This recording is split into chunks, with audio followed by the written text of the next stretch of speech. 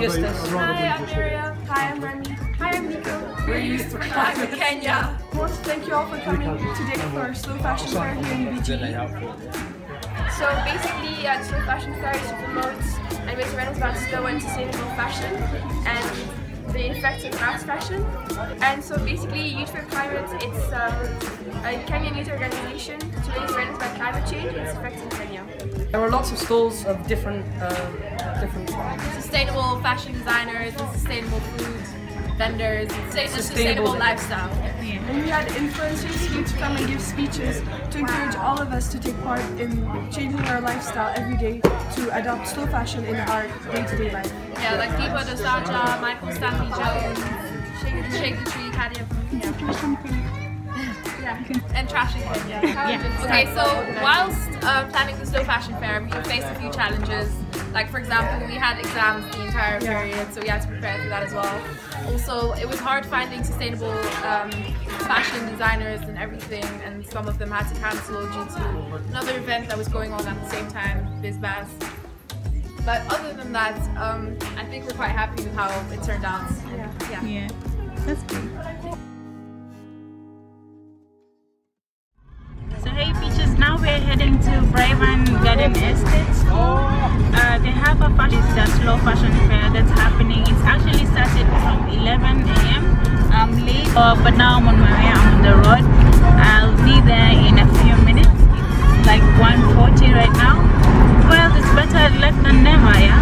Fashion Kenya is a fusion of trash and fashion, and it entails conservation activities like upcycling, recycling, and promoting eco-friendly businesses, slow fashion brands, and also helping women and youth to involve themselves in such activities. So stay tuned and you'll find out. We are finally here. I'm here with my sister.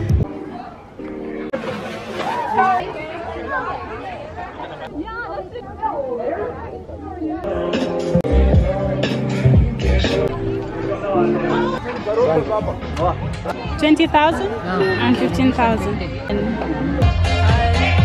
So we're just selling a bunch of stuff that we're not really using anymore because we can't really throw it away, so it's polluting and it's not really good for the environment. So instead we're just selling stuff we don't want anymore so other people can use it instead. I feel you are the one thing in my way. This looks nice.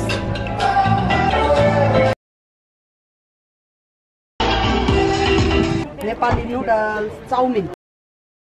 My name is and for us, our IB store and grown-up store, we just got clothes from all grown-ups who could volunteer the clothes, like give out their clothes. We asked them to get good quality clothes because it's not fair to sell to people clothes that are really not looking good. But other than that, the sales have been good, everything's been going well, so yeah.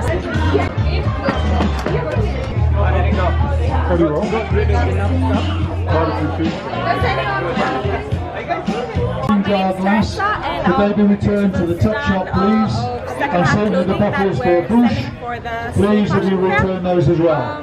Thank you very much. Prices range from 1,000 to 500. Really nice, especially this one.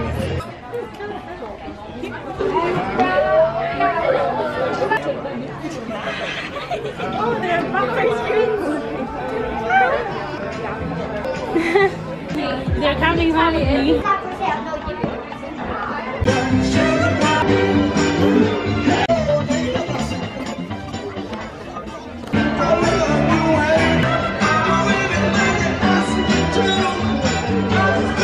I'm Michael Stanley Jones. I serve as the co-secretary of the UN Alliance for Sustainable Fashion.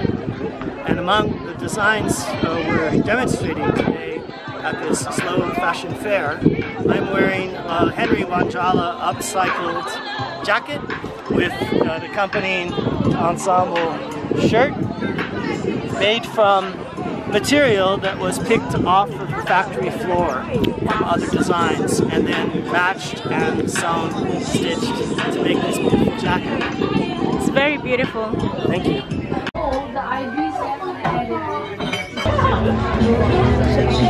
Shake the tree.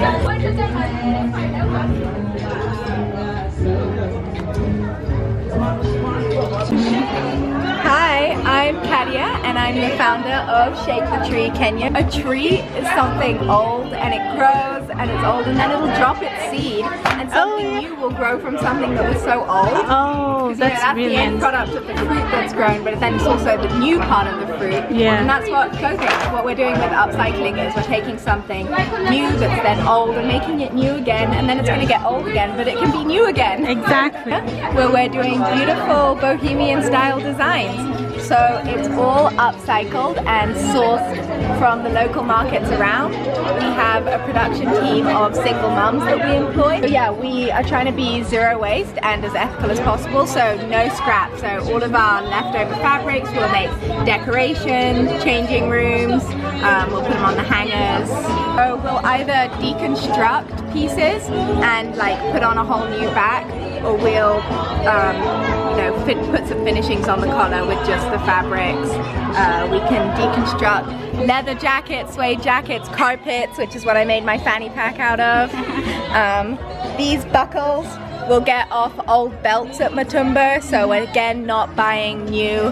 Everything is upcycled. The label is made with recycled paper. Tags, these are old pieces of ribbon. A jacket like this one, we retailed this at $7,000 for $8,000. It's got the Indian tapes, and these are authentic Indian tapes. So don't waste, there's no need, there's plenty of things in the world. Sorry? Guys, my name is Ngure, and amazing stuff from junk and found objects.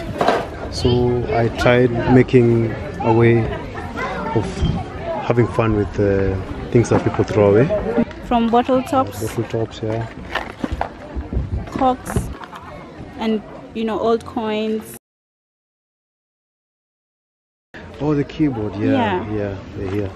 And just remove one, yeah. Oh yeah, I see. Yes. Like instead of throwing these, like he makes it really interesting. My name is John, and this is Jimbo Weavers. We do handmade crafts. We do hardwood crafts. We have carpets, cotton carpets. We have wool carpets. We do tie and dye. We do cushions. Yes, and also we do necklaces and all that. So we have table mats as well. This is worship board. It's cotton. It's hand woven. It's t-shirt material, recycled, so that now you have a good carpet.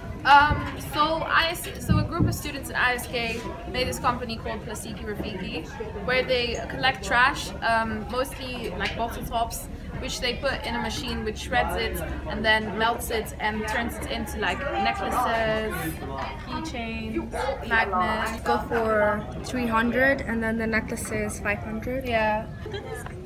So it's anything that the kids want to design, they make the molds for it, and then that's how they then come out.